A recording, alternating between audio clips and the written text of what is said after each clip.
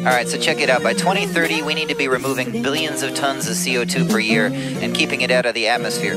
But current technological capacity is far short of this goal. So we need to address the most efficient means of carbon sequestration, the capture and storage of carbon dioxide. And there's some who say we should get it from the air, but there's others who say that we should get it from the sea. See, my humans, we've been oozing that carbon. CO too much, oodles of carbon. See, you start up your car and you cool your apartment. Its particles get stuck up in the ether, they're parked in.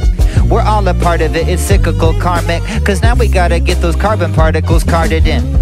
But darn, it's hard to sequester. Should we be CO2 airbenders or carbon sequesters? Compare the direct air capture plan. It's to set up big fans over tracts of land and smack it with the hands of the fans. As they flap, captures carbon in a chemical solution where it's trapped. Facts.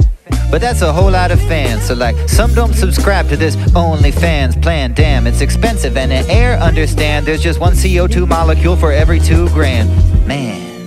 And so here we see that perhaps we better find our CO2 in the sea, the sea, the answer that we're fishing for, the sea we fishing. It may be more efficient.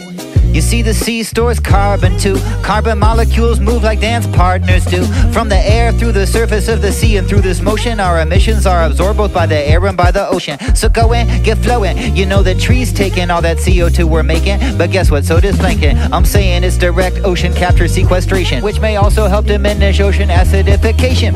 So it may hit 2 birds with 1 stone. I don't mean like hitting birds, I leave seabirds alone. But the ocean stores 1/3 of the CO2 that's known to be emitted by our species since our engines started going. The ocean.